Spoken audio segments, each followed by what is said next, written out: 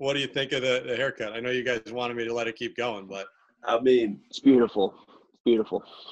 My wife did this. The full afro was excessive. It had reached. I loved it. You should have kept it, Steve.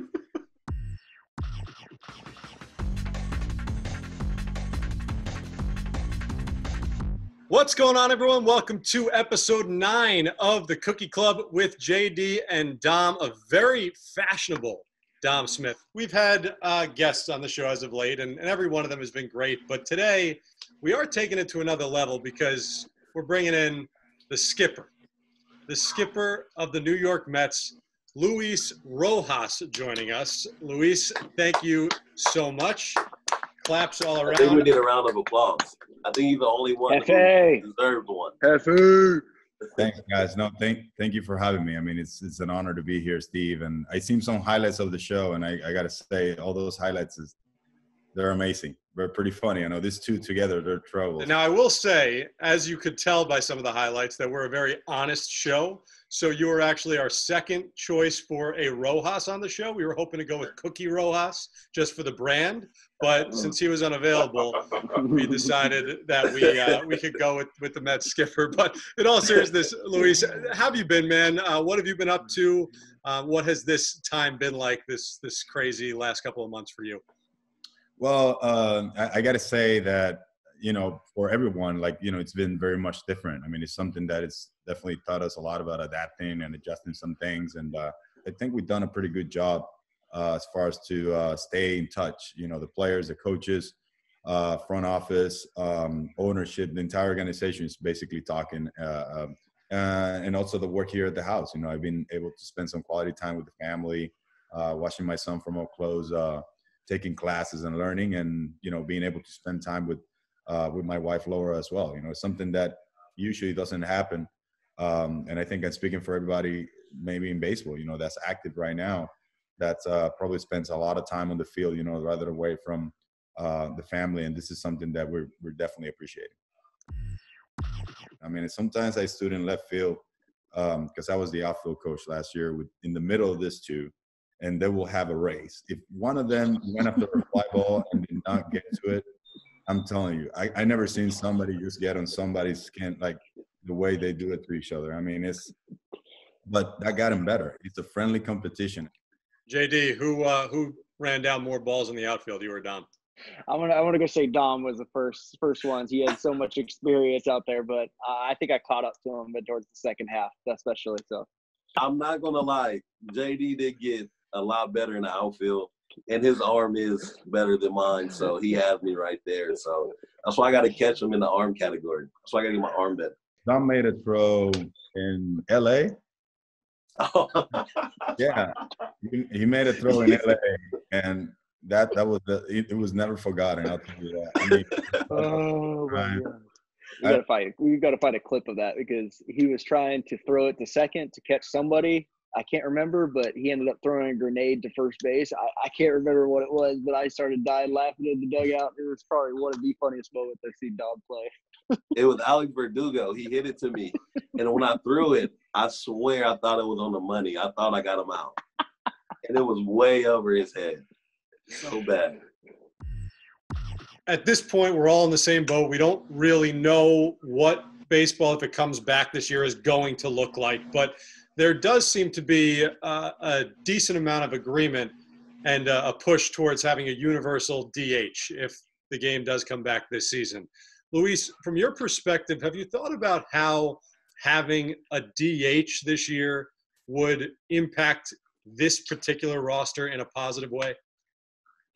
Yeah, I mean, we've had different talks, among coaches, and some of the things that come to mind is the health factor. That's the number one thing, just having our pitchers with a quick ramp up, and whatever scenario we run into, spring training wise and regular season wise, that quick ramp up. I mean, we want to leave the pitchers alone, and then with the individuals that we have on the team, a guy like Dom and JD that can move around in different positions with the depth that we have.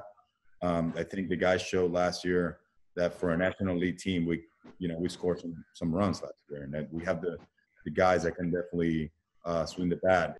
Dom, Luis mentioned it, you guys specifically, Dom and JD, and I think that was one of the first thoughts that came to my mind when I saw Universal DH. Okay, this now opens up more opportunity. Was that one of your first thoughts? Like, this could really affect me personally in a positive way. You know, I'm lucky to be in the big league because this is a privilege, you know, and it takes a lot of hard work to get here. So, you know, whatever, like I said, situation I get put in, you know, I want to be prepared. And, you know, if we do get the Universal DH, you know, I want to make sure I come in prepared. And, you know, I want to make Louis make tough decisions. I want to force him to make some tough decisions, because if he's forced to make tough decisions, that means that our club is doing some things real well. It's a pretty good lineup, but if we get an extra hitter in there, I think it should be super fun to see what this offense could do. I was super pumped about it. You know, individually, you know, you can't get wrapped up into it, but as a team perspective, what Dom said, I definitely think it's going to make harder decisions for Louis. It's going to be a great, you know, addition to our lineup just to have another bat in there. Even though Jake really wants to hit, but I think it would be better for us. So, yeah. And Steve, I'm telling you, like, this team, like, all we want to do is win. That's just our whole goal. You know, we hate losing. We take it personal, you know, when we lose games that we feel like we should win. So we really are a very selfless team. You know, you see, like I said, all the time, you see Alonso, he'll go up to the plate looking for signs from the third base coach or looking for a hit and run or a bunt. Like, that's just how selfless a player he is, and that's just how the whole team is. When we're like, Pete, go up there and just try to hit a home run. Like, why are you looking at D-Star? He's not giving you any signs. But, I mean, that just goes to show, you know, the personality of the group. And, you know, our only goal is just to win ball games. When he officially got the job, Noah Syndergaard tweeted out, Luis Rojas is officially the most jacked manager in the league. Prove me wrong. Is this true, JD Davis? Absolutely. Absolutely. I mean, I think the man personally, he gets extra larges or double XLs just so he can fill them out or beat that shirt. So he goes into, it's like his own personal mission every single day.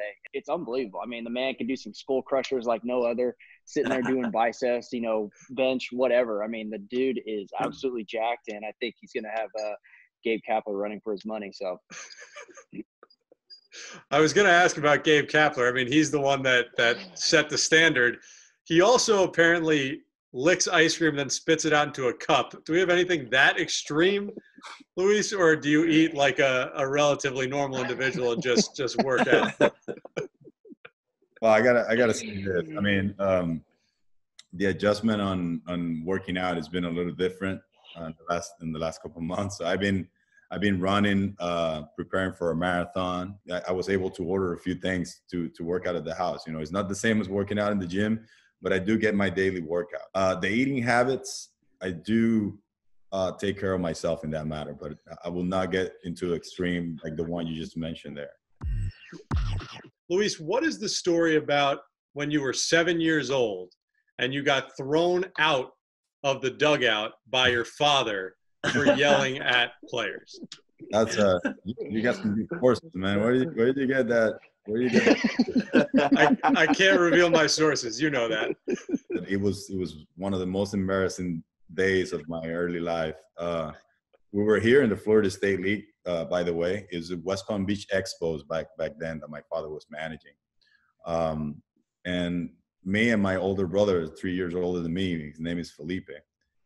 He works for the Orioles organization right now. We were in the dugout. I mean, we showed up at the ballpark same time my dad did, and we just went out on the field and we took over the field. I mean, we hit, we ran, we did everything, and then we watched the game. So I was just in the dugout watching the team. So the other team they were just beating us, and everyone just, you know, I don't know how many straight strikeouts the opposing pitcher had at the time. So I started yelling at our own hitters. And next thing I know, my dad is like looking at us, like, go to my office. Like, he locked us up. I think until the rest of the game, like in front of all the players. And I was like, it was really embarrassing. I remember I was told, you never do that again, or after the game. And I learned that lesson that day from my dad. One of many lessons that he taught me in my life, for sure. I think you hit one homer in Savannah, right? Yeah. So I think it was in his head, like, you know, I'm a left-hander, hit him, first baseman, you know, a strong kid. First, he wants to hit more homers. So the next year he came a little bigger. Let's call it, right? You were and you know, so the first month, Dom was a little, you know, out of shape, and he struggled the first month. Kevin Morgan, they called me in, him and Louis, and they're like, "Hey, like you have to bring some more energy, man. You don't know how bad this looks. Like you're jogging on the field, you're like the last one on the field. You're moving slow. You're running around the bases, you know, well below average." So that's all they told me, and I continuously did it for a couple weeks, and I didn't know this, but they had an intern film me the whole time, just me, like me walking around the dugout, me walking on the field, me running out ground balls, and I kid you not, like it was pretty embarrassing, you know, to see. I think that really opened my eyes because I never saw that from that perspective. I've only played a certain type of way up until that point, so I never knew how bad it really looked. And then when I finally saw how bad it looked, it just kind of, you know, changed for me. And I learned a lot. I mean, Louis helped me, you know, develop into the player I am today. And I can't thank him enough for that.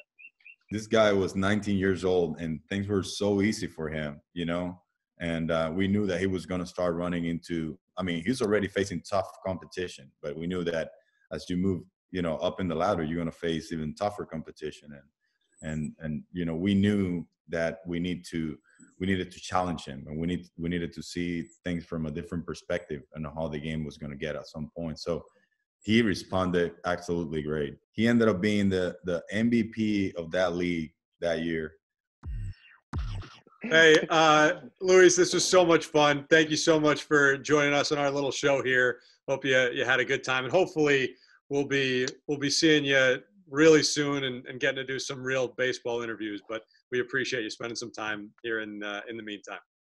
Thank you so much for having me. It was a great time. Great seeing these two together interact. It brings great memories, and you feel almost like the warmth of the team too. So looking forward to gather soon when everything's safe for sure. And you know, I had a great time. Thanks.